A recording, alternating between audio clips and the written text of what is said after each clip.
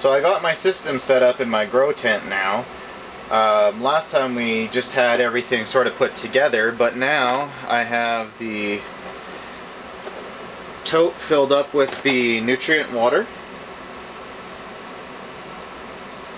And you can see that the bubbler inside there is bubbling away quite nicely. So we have the system up and running now, and I'm ready to do some planting. But one of the things I want to do first is I have a little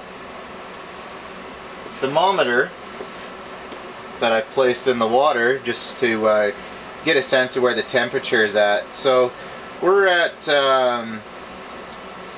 just about 65 degrees Fahrenheit,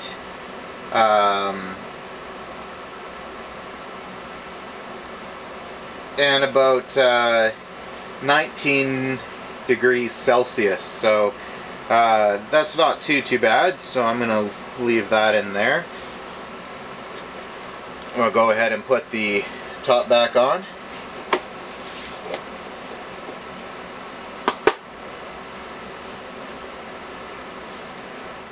Now I wanted to show you the inside of the pots here. You can see that we have the water level inside the pots coming up about a centimeter or so up to the top, or up from the bottom of the pots. So that's going to just help wick the moisture and nutrients up through the hydroton when we get it put into the system. So that's going to be the next step here.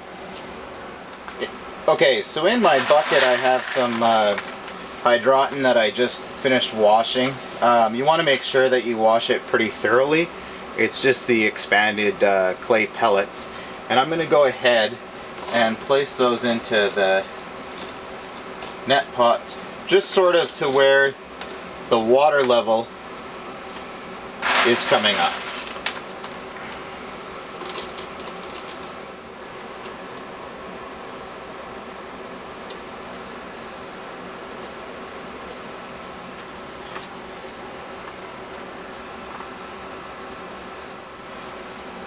Okay, so I'm going to go ahead and place my seedlings that I have in the rockwool cubes just inside the pots now.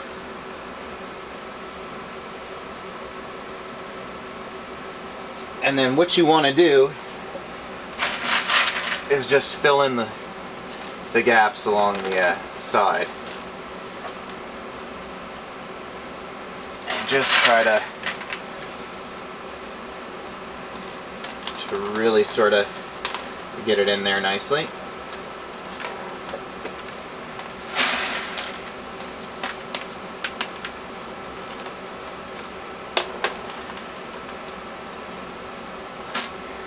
Got some nice basil in this one right here. Just kind of hold it in place and then just allow the hydroton to go around the edges.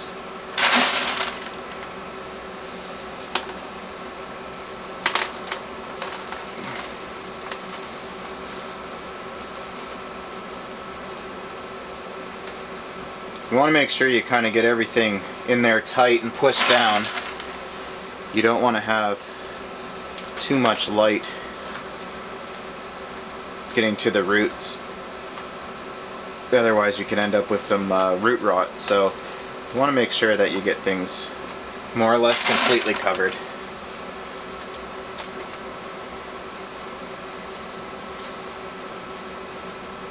So that's what they look like completely set up in the system. We'll give it a week or so and I'll update you on any of the growth at that point.